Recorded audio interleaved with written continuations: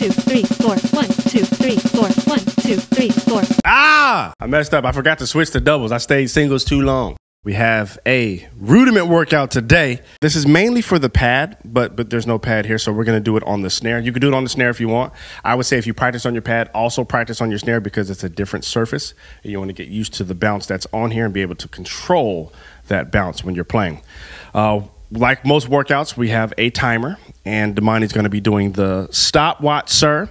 But because this is a rudiment workout, it's not a full kit. Instead of going for 1 minute at each BPM, we're going to go for 30 seconds at each BPM. We're going to start at 60, and we're going to jump up by 20s, not by 10s. We're going to be moving 60, 80, 100, 120, 140, 160. We're going to cap out at 180, and the workout is very simple.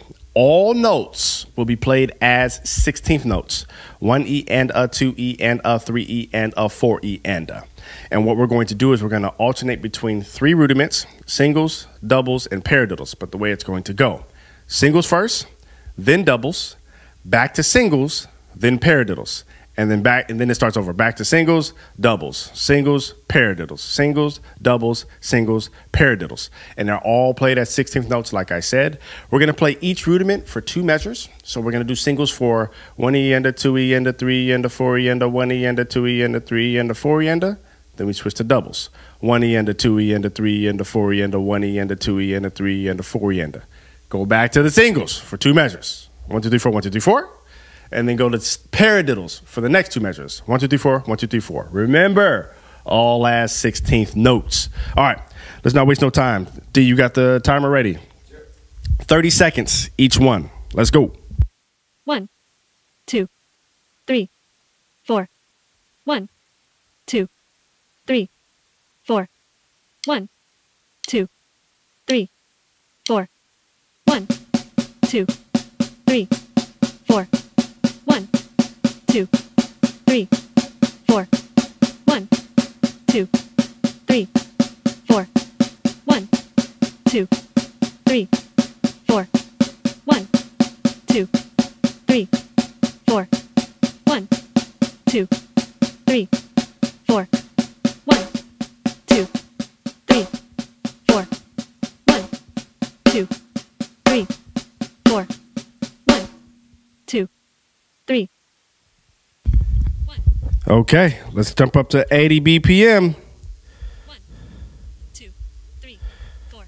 1, 2. 30 seconds. Let's go. 4. 1, 2, 3, 4. 1, 2, 3, 4. 1, 2, 3, 4. 1, 2, 3, 4.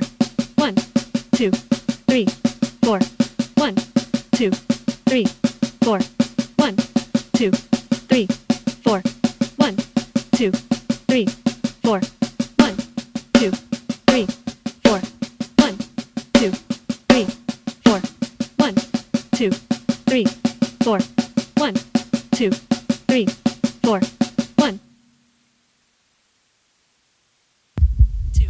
All right, 100 BPM. Moving on. 3, 4. Let's get it. 1, 2, 3, 4. 1, 2, 3, 4. 1, 2, 3, 4. 1, 2, 3, 4. 1, 2, 3, 4. 1, 2, 3, 4. 1, 2, 3, 4.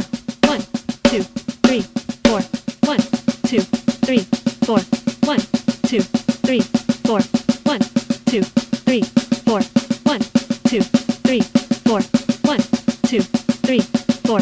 1, 2, 3, 4. 1, 2, 3, 4. 1, 2, 3, 4. 1, 2.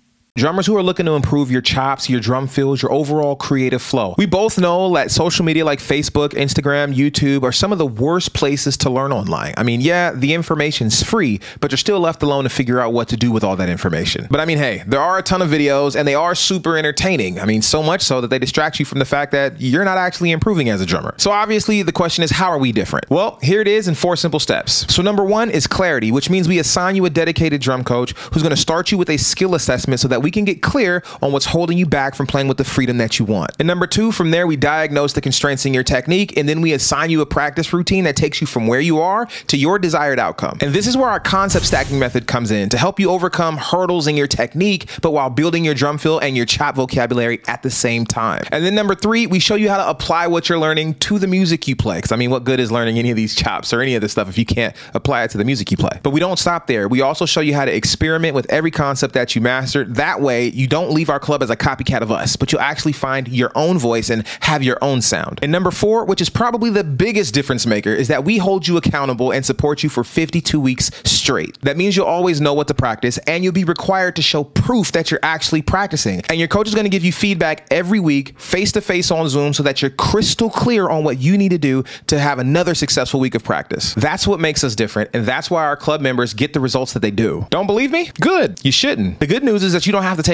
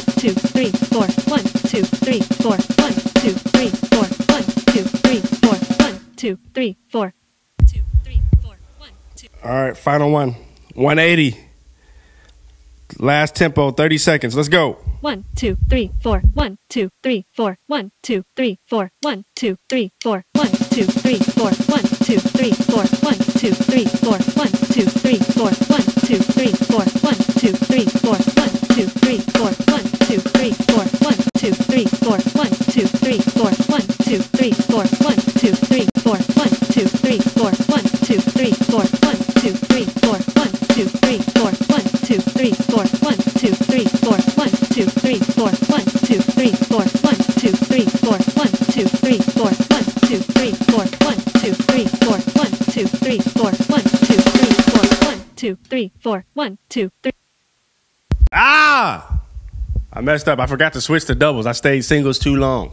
But like with any workout that I teach, when you're practicing these things on your own, keep going. It's about the repetition and doing it for long periods of time. Also, it's teaching you how to recover on the fly, because when you're playing a show with a band, if you make a mistake on the third song, you can't stop and start over. Like, the show must go on. Also, I only did 30 seconds. You don't have to just do 30. You can go longer. You could do a minute. You could do 2 minutes. You can do 12 minutes. But when I do my workouts, and particularly rudiments where I'm just sitting on one surface, I don't go as long as a full kit workout, because there's really no rest. I mean, the rest is pretty much the double strokes. That's where you get to kind of rest a little bit, but you're still getting some work in.